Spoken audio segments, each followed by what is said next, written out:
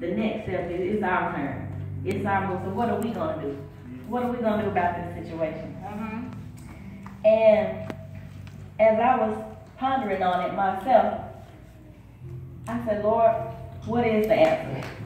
And he took me to the book of Esther. And thank you, Sister Sally, for reading that scripture for me. Esther chapter 4. It's talking about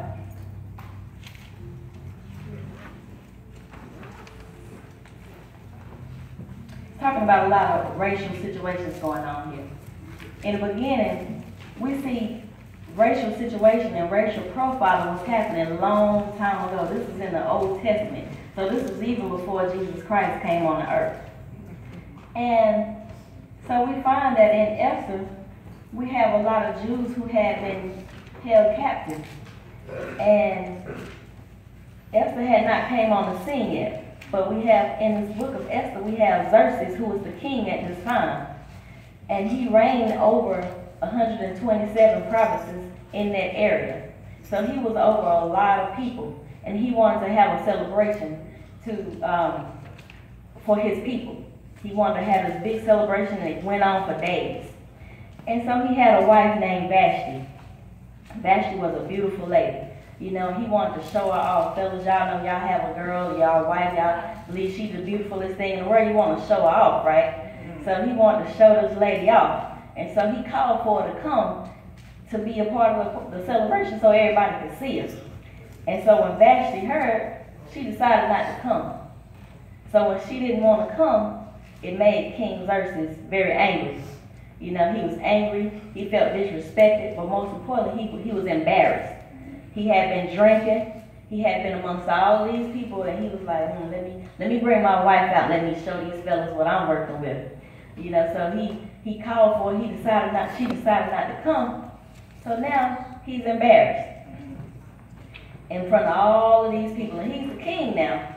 So they told he had some advisors that he would always go to, and they would always give him advice.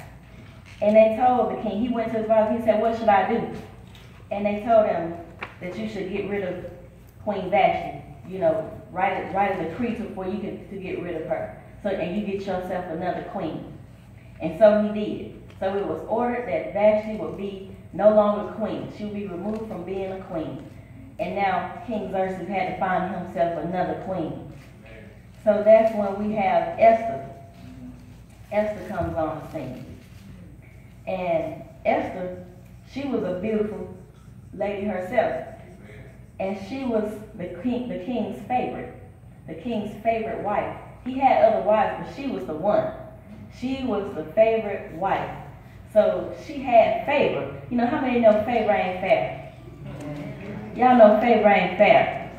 So sometimes God has something for us and prepared for us that, you know, we have access to that no one else has access to because we have the favor of God upon us.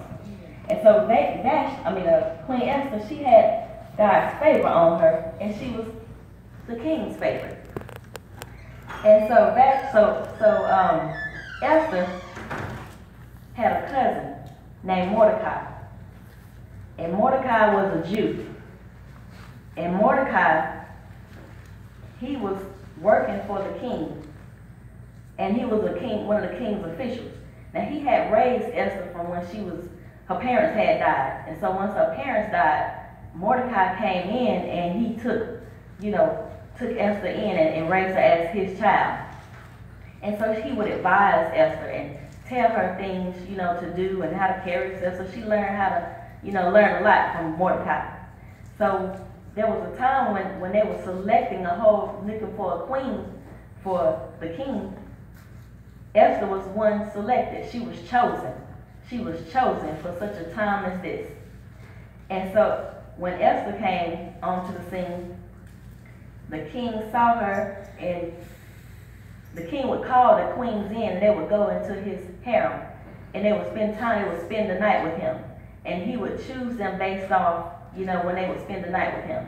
And so that's how Esther became his favorite, besides that she was beautiful. And so, but what happened, there was a man named Haman. Haman was an Agagite. and they hated the Jews. They were against the Jews. But see, Haman, he had been promoted to become the highest official in King Xerxes' government.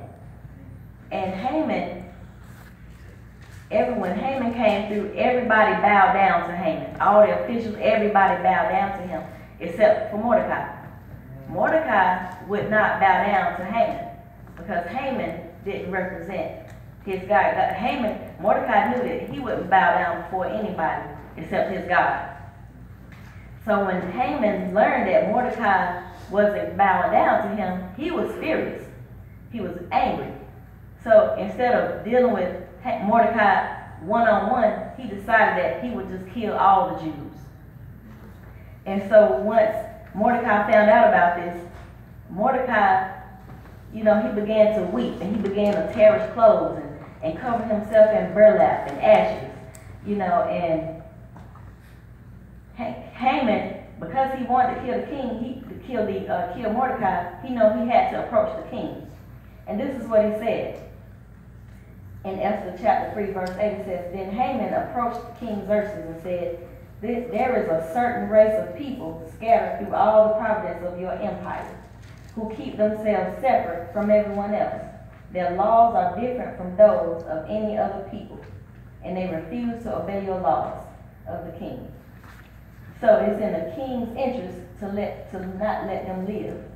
So just to make sure that he get his request granted to kill all the Jews, he went before the king and told him, and he tried to butter it up, make it sound good, and say, they don't want to serve. Basically, he wanted to tell them they don't want to serve you.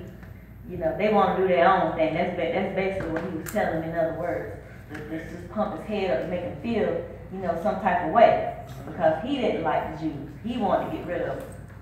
And so, and it's the same thing that's been going on today with all the people, all the young men, the women who've been killed out here by police officers.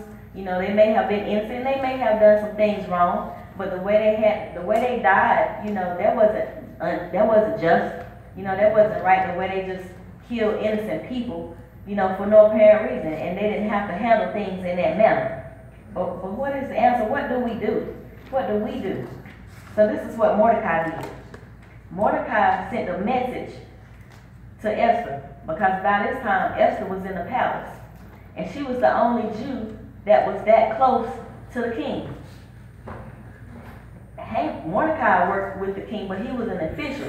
But Esther was the queen. So he felt that she had some more authority, some more power to get something done. So he went to her for help. And on verse 13, he sent a message to Esther, and he said, he had told Esther, about what was going on, and, how the king, there was a decree to kill all the Jews in the land. And so it made Esther sad as well. She was terrified about this. She didn't want her people to have to die because, for one, Esther hadn't told nobody that she was a Jew herself. She kept her background, her nationality, a secret. She didn't let them know this because that was her way to get into the palace, to get next to the king if she was going to be, selected. They were looking for a queen for the king, and if she kept her identity secret, then she could get into the palace and have an opportunity at a better life. So once Mordecai got the message to Esther, and Esther found out, okay, this is what's happening, there's been a decree issued against her people, Mordecai sent this message to Esther. He said, don't think for a moment that because you're in the palace, you will escape when all the Jews are killed. But sometimes we think that when situations are happening and taking place, we think it's not going to affect us. We think that it can't happen to us, but don't think for 1 minute that what's going on in the world can't happen to you. It's a lot of situations, all these killings, and it's more than just killing. It's a lot of stuff happening in this world. A lot of wicked stuff taking place, a lot of evil taking place in the world. But don't think for a minute that it can't happen to us. It's all over that. Everything from, we hear about earthquakes, we hear about wars and rumors of wars. We know because we in the last days. Yes. So the things that's taking place in and around us, on a large scale, we're looking at things on a large scale, the government. But look at the things that's happening right in your own neighborhoods, right in your own homes. You know, y'all just recently had Vacation Bible School, right? Y'all had children come in. And I heard someone say that the children didn't, the Reverend Pastor said it was the first time they had come to church. Well, these children can't come to church unless somebody bring them. Amen. You know, somebody got to step up to bring these kids to church. So Mordecai went to Esther for help. And because Esther was in the palace, she may have thought that, hey, you know, I'm in the palace, what can I do? Because she feared for her life. Because no one could go before the king without him inviting them and him holding out that gold scepter. The king, if he did not hold that gold scepter out to you and signal that you were invited to come before him, you could be killed. You were going to be killed. And it was coming from the king. And everybody in the land knew it. And so basically that's what Esther was telling Mordecai. She was telling him, look, if I go before him, I can be killed. And so that's why he said, look, don't think for a minute, because you in this palace, you will escape while the Jews are being killed. He says, if you keep quiet at a time like this, deliverance and relief for the Jews will arise from some other place, but you and your relatives will die. And who knows if perhaps you were made queen for just such a time as this. Who knows, Christian? Who knows, saint? Who knows, believer? Who knows, child of God, if you were made for such a time as this? Who knows if you were sent for such a time as this? Who knows if you all were sent for such a time as this to help those children like you helped them in Vacation Bible School this week? You were sent for such a time as this. Who knows? We don't know what all these situations that we face when we walk outside our doors. Who knows what we were set there to do? Look at what's happening inside our own homes. A lot of us got situations going in our homes that we don't even know the answer to. We crying out to the Lord. What do? We crying. These people here, they were clothed in burlap and ashes, crying out to the Lord. They were fasting and praying. You know, they were looking for answers. What do? They were about to be killed.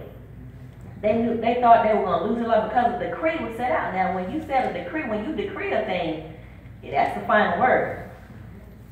When you decree a thing. But see, what they didn't realize, see, Haman didn't realize what he was saying when he told the king. He said, there is a certain race of people scattered through the provinces of the empire. Their laws are different from any other people. He didn't realize that he was talking about the people of God. See, how many know God got his hand on his people?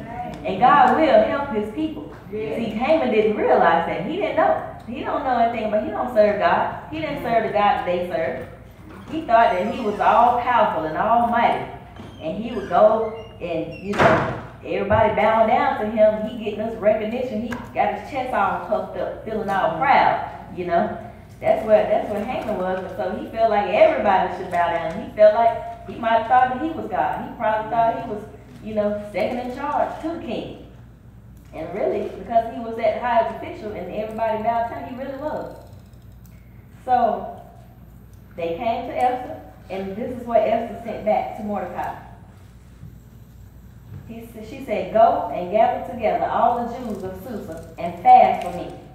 See, Esther, she knew that she needed to make a move. So she went back and told him to fast for her. Do not eat and drink for 3 days or nights. Don't eat. She said, my maids and I will do the same. And then, though it is against the law, I will go in to see the king. If I must die, I must die. So she had love enough in her heart that, look, she knows she had to do something. She had to make a move. She had to take some action and do something to help her people. See, Esther was smart. She knew that she couldn't go before the king without going to God first. Because if she had went on her own, she would have been killed. If she had gone to the king before consulting God, she would have been killed. And see, that's a problem with a lot of us. We make decisions and do things without going to God first. The Bible says, seek ye first the kingdom of God, and then all his righteousness will be added unto you. So sometimes we make decisions, we got to be conscious to think about it and go before God first. Ask God, what would he have us to do? God, what do you want me to do in this situation? Like Esther, she knew that she had to go before God, so she ordered a fast and asked everybody, all the Jews, to fast and pray. for her, and she prayed, and she fasted and prayed too. So what's the answer to our situations? We got to fast and pray. We got to fast and pray. See, a lot of times we pray all the time, but we don't fast. See, we don't always do them both together. See, because it's hard to fast. You know, it's hard to give up that food. You know, and back then they went on a fast for 3 days. Normally a fast back in those times was for 1 day. Back in those times, this is before Christ now. They fasted for 3 days, showing the importance of how important this situation was. Because they were facing death. They were facing death. And it wasn't no wait. When Haman was ready to kill him, he was going to kill him. So that's how serious it was. And see, we got to be willing to take time out to fast. We got to be willing to say, hold up, I'm going to do without something so that I can go before God. I'm going to do without this food so I can go before God and pray to him and see what he will have me to do. See which direction he will have me to go in.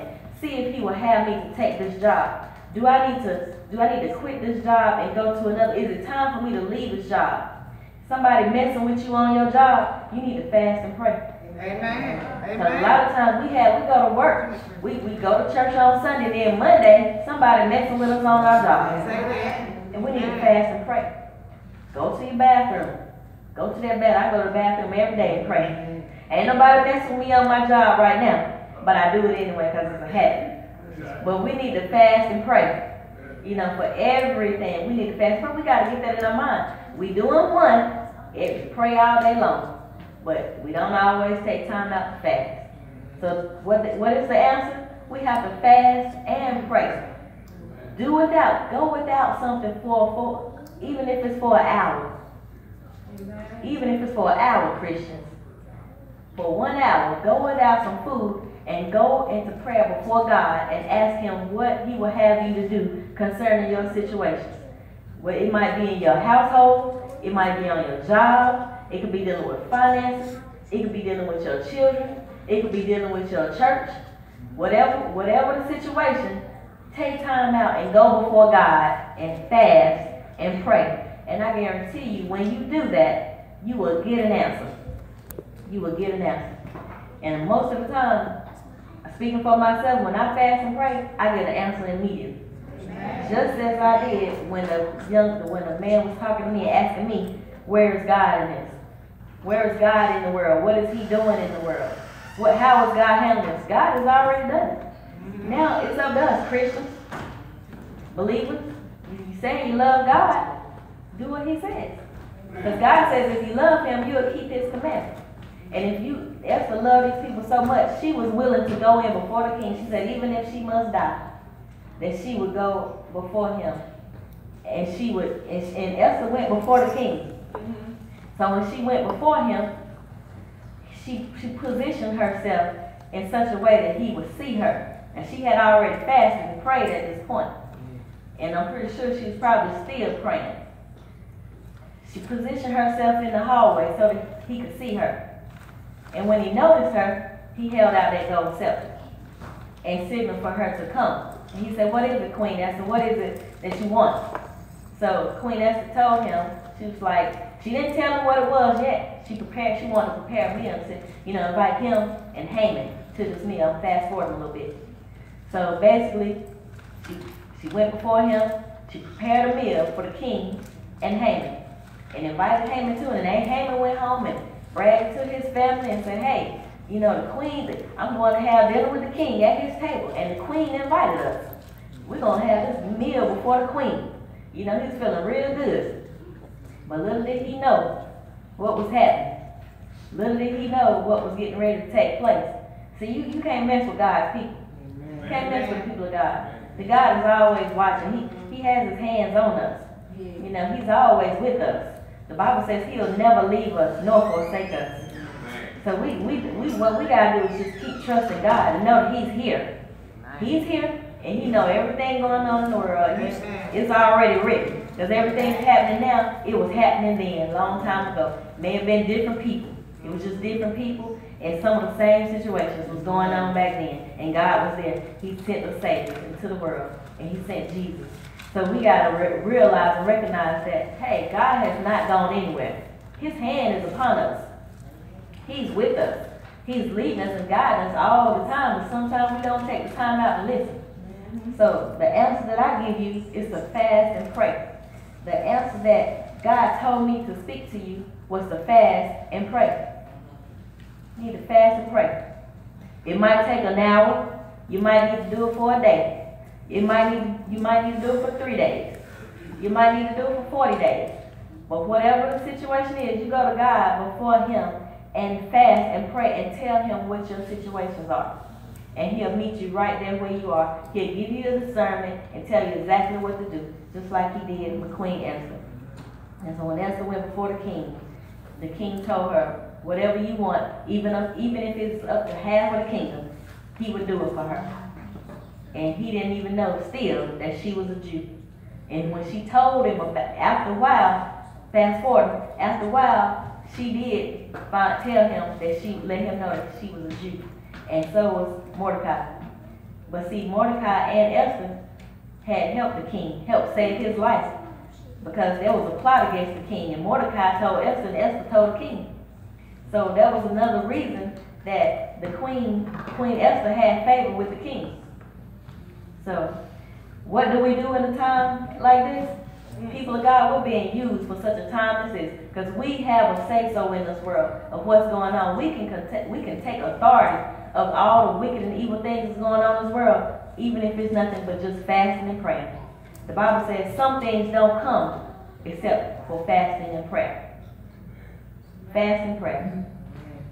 2 Chronicles chapter 7 says, "Then if my people who are called by my name will humble themselves and pray and seek my face and turn from their wicked ways, I will hear from heaven and I will forgive their sins and I will restore their land. My eyes will be open and my ears attentive to every prayer made in this place." So this is what God says. This is the answer. It's written. I didn't make it up. It's written. This is what God said. He said, if my people, if you are saved and you have accepted Jesus Christ in your life, you are His people. Yeah. So this word applies to you. But you got to humble yourself. Humble yourself. He tells us how to do it right here. He says, humble yourself, pray, and seek His face, and turn from your wicked ways. Some of you hadn't turned from your wicked ways. And you're hindering your blessings. Yeah. You're blocking your blessings. So you have to be careful, be mindful. Humble, say, go before God and say, Lord, I repent. Lord, I know I've done wrong. Yes. Lord, I know I messed up. Yes. Lord, I know I said some things I shouldn't have said. I went some places I shouldn't have went. I hurt some people I shouldn't have hurt. I did some wrong, some things I shouldn't have done. Yes. And He knows that He will forgive you because He's faithful and just to forgive. He's faithful and just to forgive us for all of our sins and cleanse us from all sins and unrighteousness. Yes, yes. So humble yourself and pray. Turn from your wicked ways. Then He will hear from heaven and forgive your sins and restore your land. God will restore our people back. He will, all this police brutality and all these things that's happening in the world, we can pray about those things. We can do it. We can handle it through fasting and prayer. Even if it's just one person. I heard the song, the man sing a song, he said, even if I got to go by myself, the choir was singing, even if I got to go by myself, even if I got to pray by myself, you got to be prepared. Now we sing the song, even if I got to go by myself, but when it's time to go, are you going to go? What you going to do? What you going to do? Are you going to, this is, now's the time. So we got to do something. If we want to see something taking place and we want to see some change taking place, we got to do some things. Some things we got to do. The same thing keep happening over and over in our lives, and the same thing keep happening. It's something we're not doing. How can we help? What can we do? What's the answer? We got to fast and pray. Fast and pray. So God will hear from heaven and forgive our sins and restore our land. He says then He will open His eyes and open His ears and be attentive to every prayer. Not one of your prayers, not some of them. He said to every prayer in this place. The word of God for the people of God. Thanks be unto God. Amen.